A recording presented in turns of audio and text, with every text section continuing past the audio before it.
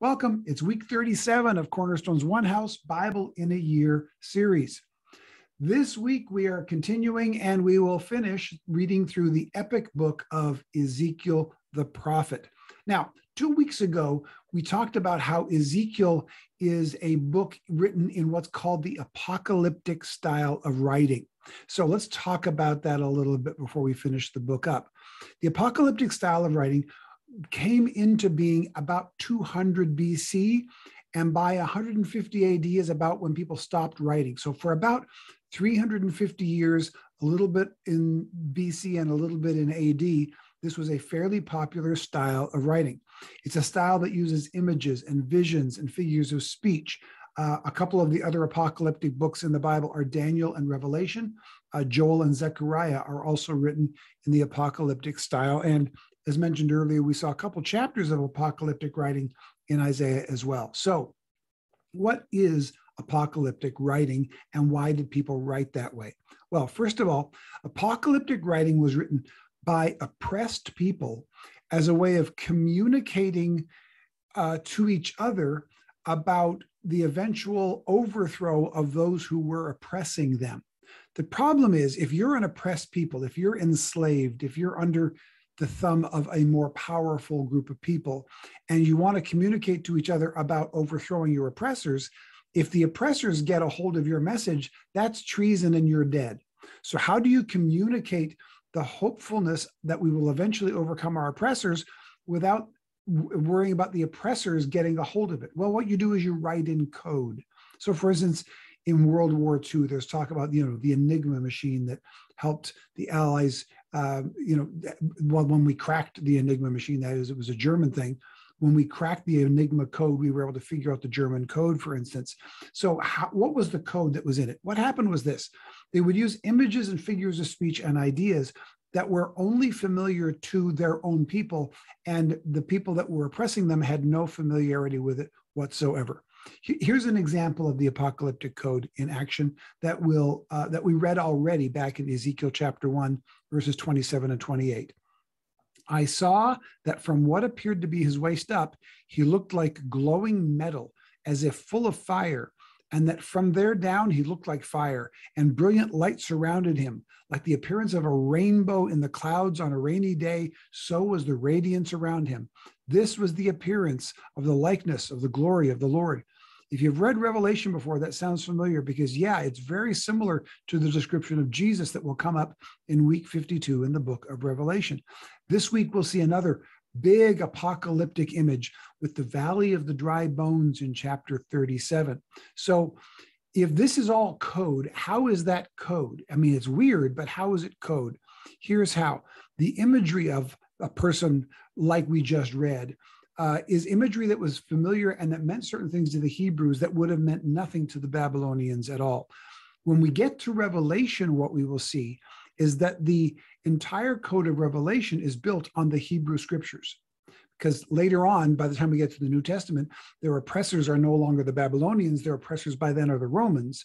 But the Romans didn't have a familiarity with the Hebrew scriptures any more than the Babylonians would have. Now, but at this time of the Babylonians, there isn't much scripture even for the Hebrews to rely on. So they're talking about things that were at this point probably passed along in oral tradition, some of which is lost to us today. In fact, that's one of the challenges that we have in reading the apocalyptic parts of scripture today is we only know a little bit more about the Hebrew figures of speech than the Babylonians and the Romans did. Although, again, by the time we get to Revelation, we'll talk about it then at great detail. In Revelation, the code is very obviously quotes of Hebrew scripture and images from Hebrew scripture so that they could talk to each other and not be exposed to their oppressors. So that's what's happening here. They're speaking to each other in a literary code. They're using these images that even today, some of them we don't understand, but we can draw from inference what they were talking about. So let's get to the passage this week. We'll be reading starting in chapters 31 and 32. In chapters 31 and 32, it's the last two chapters of the section that we started last week, which was the condemnation of Israel's enemies. The two chapters we'll read to begin this week are the last of a long lament against Egypt. And Egypt, of course, is and still remains the oldest enemy of Israel. Then we'll get to chapter 33, which begins the next and final section of the book of Ezekiel, called the Book of Consolation. All right. So in the Book of Consolation, starting with chapter 33, you have a series of oracles or prophecies, or what we today would call sermons. The first half of Ezekiel chapter 33 is God reminding Ezekiel that, Ezekiel, you are my watchman over the people. And because you're the watchman, you are obligated to warn the people when calamity comes. And then in the second half of chapter 33, word arrives to Ezekiel that Jerusalem has in fact fallen, just as he prophesied, as we read about last week with the start of the siege. So God tells him, you're about to get some really bad news. It's your obligation to tell them, even if you could get in trouble over it. And then immediately he hears Jerusalem has fallen. And again, this is time-stamped, so we know exactly when this occurred. All right. We then go from there to chapters 34 through 36. And by the time we get to chapter 36, there's a prophecy against the mountains of Israel. It's weird. There's this prophecy against the mountains of Israel. Like, why are you talking to mountains? Well, let's see if we can parse what some of this might be. Why is Switzerland, for instance, considered a safe and neutral country? A big part of the reason is because the Alps almost completely surround it. Like, if you want to attack Switzerland before airplanes came along, it was virtually impossible. The Alps are huge and almost impassable. Certainly they're impassable by armies. Now, what happened with Israel was the mountains around Israel didn't protect them. First of all, they're barely hills compared to the Alps, but nevertheless, mountains are always a stand-in for their safety. The mountains are where we go to for refuge, and they are the place that protects us from the enemy. So what he's saying here is, mountains, your safety failed you. And now they're laughing at you, mountains, your safety, because you didn't protect them like you were supposed to. But by the end of this prophecy to the mountains, it says, but I will restore you and your reputation again, and you will have a strong reputation one more time. Because eventually, basically, what God is saying is, I'm going to be your mountain from this point on. I will be your protection. And then from there, from chapter 36, we get to what is by far the most well-known image out of the book of Ezekiel. It's called the Valley of the Dry Bones. Chapter 37, we have this amazing, interesting, fascinating story. God takes Ezekiel to a valley, and this valley is filled with dead men's dry bones. When he gets there, God asks Ezekiel the question, can these bones live? Now, the obvious answer, if you're in a field of old, dry bones, the obvious answer is no, they can't. They're way beyond the point. We're not talking a dead body here. We're talking dry bones. The obvious answer is no, but Ezekiel is wise enough when God is speaking to him to know that anything is possible. So Ezekiel's faith requires him to answer this way, O sovereign Lord, you alone know. Good answer. When God asks you, basically, is something impossible? The answer isn't, oh yeah, that's impossible. The answer is, you alone know, God. What are you planning to do? So God tells Ezekiel to speak to the bones. And when he does, they come together, and then flesh and sinew starts getting upon them. And then they start walking around. But the Bible says they had no breath. So there's an army of bones that comes together and becomes living humans walking around, but with no breath in their body. Does that sound familiar?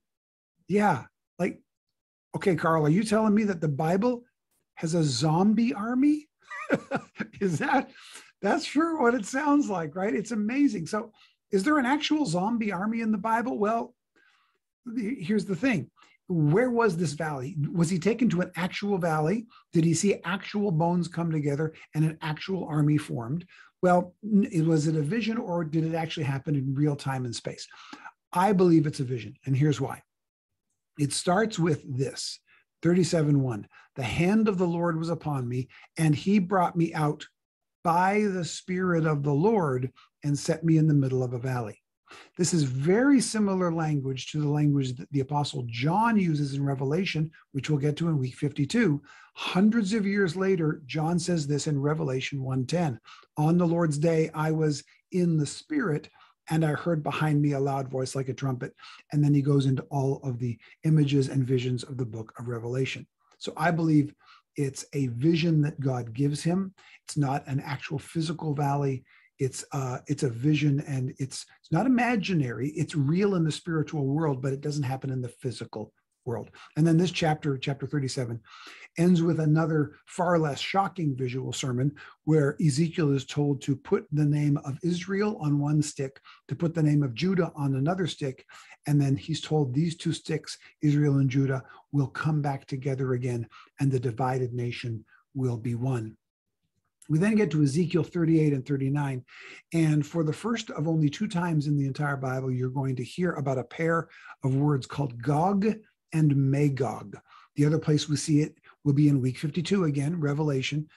Chapter 20 talks about Gog and Magog as well. And one of the big questions for people who love prophecy and apocalyptic literature in the Bible is, who or what are Gog and Magog? Well, we know that Magog was the name of a grandson of Noah. We read about that back in Genesis chapter 10, verse 2. But this doesn't appear to have anything to do with Magog, the grandson of Noah, or any of his descendants. Gog and Magog appears to be a catch-all phrase for the enemies of Israel. So it's like what we might call barbarians today, right? At one point, the barbarians were a specific people. Today, we use the term barbarian for anybody who is uncivilized and crazy, or right? We call them barbarians, all right? It's become a catch-all phrase. And it seems as though Gog and Magog are a catch-all phrase for whoever comes against Israel from this point on. So, and essentially what these chapters of Gog and Magog tell us is that anyone who comes against you, Israel, from this point on will lose, because I'm on your side. Then in chapters 40 through 44, God gives Ezekiel a vision, and it's a really vivid and very specific vision of the temple, which at this point has been destroyed. And the vision is of a temple that's restored to an even greater glory than before. This vision is time-stamped, again, as so much of Ezekiel is. In chapter 40, verse 1, it's time-stamped to a day that now we know is April 28th, 573 BC. Yes, we know it with that kind of precision. That's the day he received the vision about a temple that would eventually be restored. Now, for us today, chapters 40 through 44 can be a bit of a challenging read, because he's given a rod to measure the temple, its sides, its doors, its height, it's all kinds of different things. And it's measurement after measurement after measurement. And it's kind of like, oh, this is boring. But while it may be boring to read in a general sense like us, it's fascinating for anybody who wants to do the study, because you could literally build that temple to those exact measurements today. And in fact, models of it have been built, so we know exactly the size that it was. Now, this temple of these measurements was never built, but the specificity of him measuring it, what that's saying in apocalyptic terms is someday an actual physical temple will be built, which of course it would be by the time of Jesus, which we'll get to in really just a few short weeks now when we get to the New Testament. Then in chapters 45 through 46, God gives Ezekiel instructions for how the land will be divided when eventually they do get back to it again in 70 years. He also gives them instructions when the people do get back to the land in 70 years, give these kinds of offerings and have these holy days celebrations. He's very specific, like, not only am I going to bring you back, but here are the plans for what you do when you get back. It's very, very organized, this idea of holy days and of the kinds of offerings to give. We mentioned it earlier. There are some people who just don't like the idea of organized religion, but the religion and the religious practices in the Bible, Old and New Testament both, are very, very organized. Organized religion is biblical. Unorganized, disorganized, and unstructural religion tends not to do very much good for anybody. But structural biblical religion is a help to all of us. It gives us precision. It helps us to know when we're going to meet. Somebody just recently said to me, doing Sabbath all by yourself is almost impossible. And he was talking actually about way back in the day, for those of you who are my age and older, 60, 70 or so, we remember back when like all the stores were closed on Sunday. And that's not necessary to do. But when we did do it, what it meant was everybody rested on that day. It's kind of like when you have a holiday, like you have Thanksgiving or Christmas or you have Easter, right? And everybody is celebrating it at the same time. You truly take those days off. Whereas your birthday may be a holiday, but it's just your birthday. So it's not nearly the day of rest that the holidays are when everybody's doing it together. So this idea of structure of religion gives us something that we can build around together so that we can celebrate and learn and worship and do ministry together because of the organizational structure of our faith. And then the book will conclude with chapters 47 and 48. There's a final vision where Ezekiel is brought back to the temple. And this time when he's brought back to the temple, there's a river coming out from it, flowing from the temple. And in the Bible, rivers are symbols of life and healing. So what he's being told by God through this vision is that life and healing will flow once again from God's house, even though it has just recently been torn down. And where will this river go? Well, he goes out and he measures the depth of the river and the width of the river, and it becomes massively deep and massively wide, and it flows to far reaches. In other words, it's going, the healing river that will come from my temple will be deep, it will be wide, and it will go everywhere. Life and hope will come back everywhere again. And this is the final image of Ezekiel, as God then gives Ezekiel his final instructions for dividing the lands among the tribes and for the gates of the city. So for a book that started with prophecies about the destruction of the city and then saw the destruction of the city fulfilled, the last words of this book are really hopeful, and they're about its resurrection. In fact, the very last words that you and I will read this week at the very end of Ezekiel are this: and the name of the city from that time on will be "The Lord is there." The Lord is there in Hebrew are the words Yahweh Shammah, or Yerushalem, or Jerusalem. Yes, that's the restoration he's talking about. It's a great book. It's a fantastic book. There's a lot in it this week. I hope you'll get a lot out of it. And I hope you'll see you next week. Bye.